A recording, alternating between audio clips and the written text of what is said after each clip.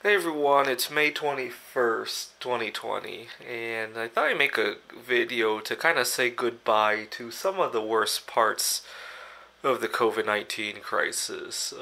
In 10 more days, Governor Inslee is hopefully, fingers crossed, fingers really crossed, hopefully reopen parts of the economy here in Washington State. I really look forward to seeing a lot of people that have been very important in my life over the last couple of years that I've really been missing out.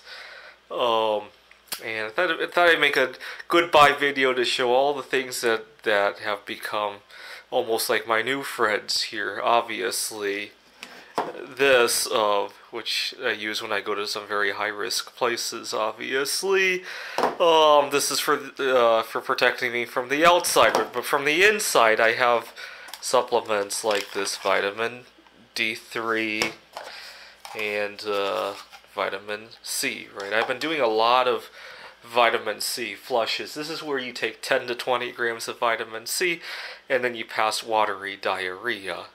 And I've been doing that pretty much nonstop, especially when I go on my intermittent fasting. I tend to fast at least 15 hours every day, and occasionally I'll fast a full 24 to 36 hours.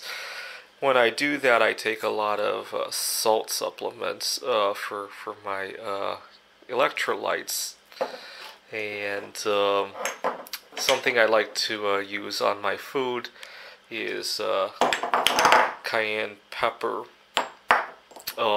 You can even inhale this stuff. What I do is I roll it in unbleached paper and I smoke it almost like a joint. I gotta do a video of that at some point. And it has a cleansing effect. You cough up a lot of mucus. I'm not sure if I would recommend that if you had an active COVID-19, but afterwards, if you wanted to detox, that might not be a bad idea. In terms of cleaning, I'm very fortunate that not too many people want the healthy soaps when I go to the store. There's a whole wall of this stuff at the store, whereas all the crappy soap is just, it's all gone. You can't even buy it. And they even mark this down because nobody wants it. Nobody wants it. And here's a bottle of oxygen bleach, and here's some isopropyl alcohol. Again, nobody wants this stuff. They want the Clorox. Actually, the other day I needed a small amount of chlorine bleach. I didn't want to buy a whole bottle because I hardly ever use that stuff. So I ended up making some of my own with electrolysis. I gotta show a video of that at some point. I thought I had recorded it, but somehow I lost it. I gotta make another video at some point. Baking soda, obviously. This is what I mostly use for my laundry. Uh, Here's some non-alcoholic beer. I like the taste of beer, but I don't react very well to alcohol.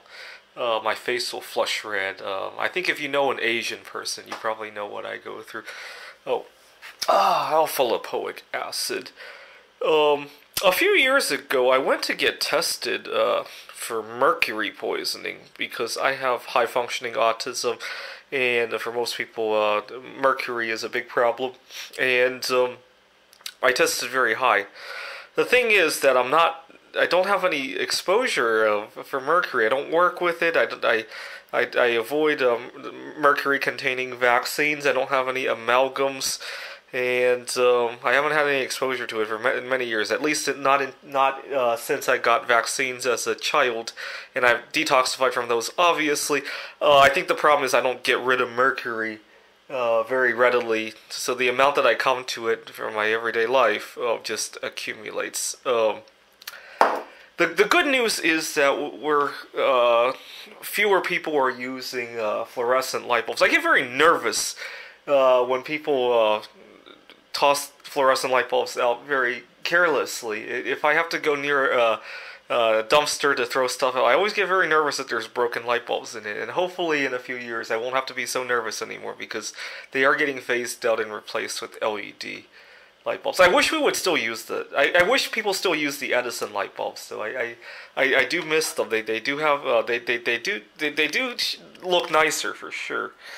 What else do I have going on? Oh, this is a solar charger with a battery in it. I love to go on long distance walks, and usually one charge on my cell phone is never enough when I go on these really ambitious walks. So this is really helpful. That can charge my phone at least 2 more cycles on top of what my phone had, right?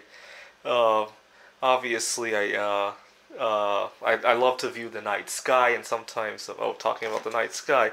So something I've been reading about during the crisis, astronomical algorithms of certain mathematical formulas for calculating where all the planets are very precisely within a couple of degrees.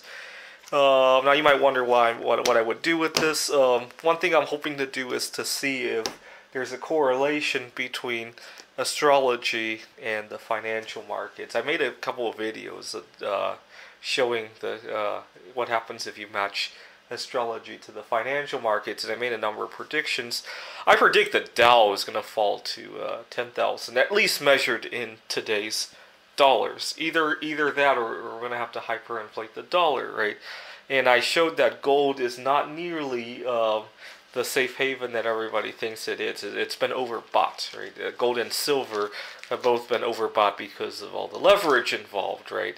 And I talked about why platinum might be a better bet, and maybe even the Japanese yen, right? Because the Japanese yen has been oversold as it is, right? Because of its the low interest rates and the fact that it's not a reserve currency like the dollar, right? The dollar is also oversold, but it's also overbought as the reserve currency, right?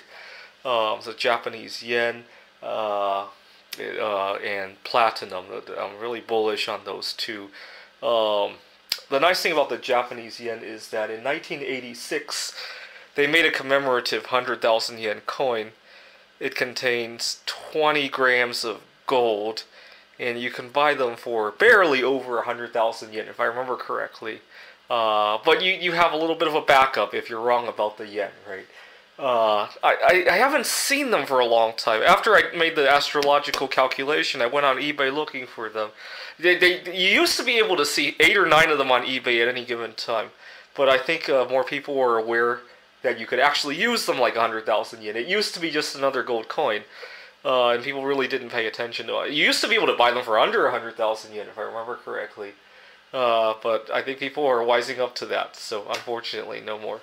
Oh, I forgot to mention another supplement that I'm going to be needing to take in the coming days, melatonin. Unfortunately, my sleep schedule has gone way out of whack. It's almost like I've moved to another planet where the day is 26, 27, even 28 hours long. I'm recording this at 5 a.m. and I haven't gone to sleep yet. And last night I went to sleep at 3 a.m. So I have not just jet lag, but planetary lag now, right? But I need to move back to Earth. So I'm going to be needing to take the melatonin if we have to. Don't get me wrong. I've actually been sleeping very well. It just doesn't match with... If I moved to a planet where days were 26 hours, I'd be perfect. I sleep very well, very well rested. I have enough time to do everything I want. Unfortunately, I probably came from another planet that was like that, unfortunately.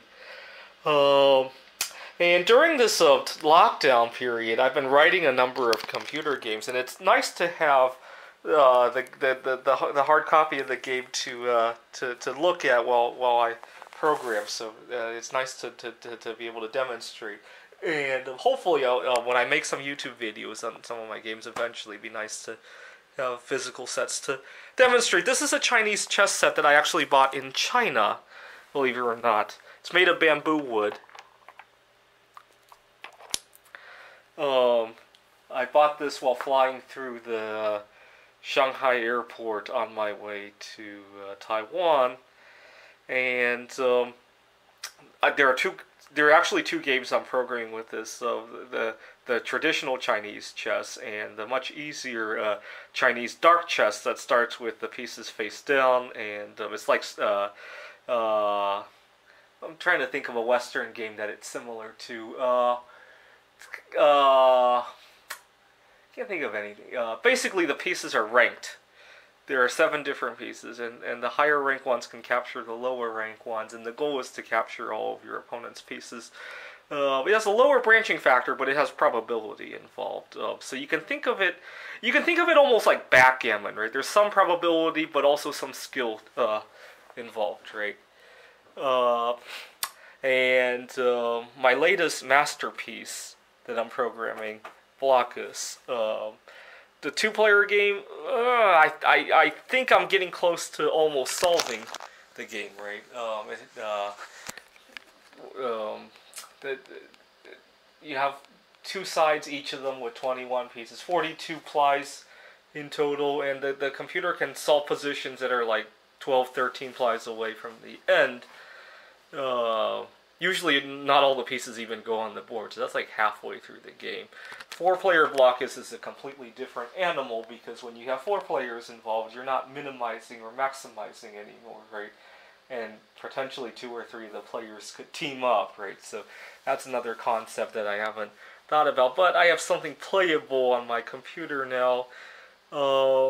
Another thing I like to do to help pass the time is to see how many of the game pieces I can stack, right? I did this with the Rummikub pieces the other day.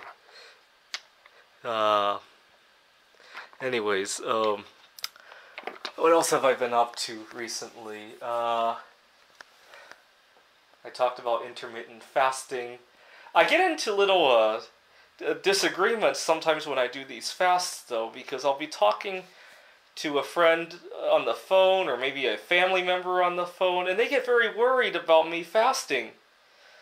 I can't talk to my parents about anything because they're not problem solvers. They get angry, especially my mom. I was talking to her about a situation I got involved with at work, and how I could have handled it better, and my mom just got so angry. And later she apologized, saying that she just felt hurt that somebody would take advantage of her son. Almost like, she asked me if I had a child one day, let's say a 3-year-old child, right? And he went out to play with a neighbor, playing with a softball or something, and the neighbor handled the ball a little bit more than my child, how I would feel about it. If my child came up to me and said, "Oh, my neighbor handled the ball more than I did while we were playing," how I would feel about it. Okay, maybe I'm not happy, but I need problem solving. I don't need you angry when I talk about this stuff. It's over with. And my mom cannot handle that, and so I've learned to try to avoid calling her when I need to, which is annoying because I sometimes I really do need her advice on stuff like that. I've learned especially not to tell her that I'm fasting, because she gets very edgy about it, and it's unfortunate that a lot of these things I end up doing by myself, especially writing the computer games, because nobody in my family understands computer programming at all, and nobody really plays any of these games. The astrology, forget about it. Like, some of my friends, they think that the concept of space exploration is all a scam, Some of my friends think COVID-19 is all a scam as well. That I might agree with, but definitely not the space exploration. So the whole mantra that we're all in this together, it really doesn't hold up well for given what I'm experiencing in my own life. I have a lot more happiness when I do all this stuff not together with other people. Thanks for watching.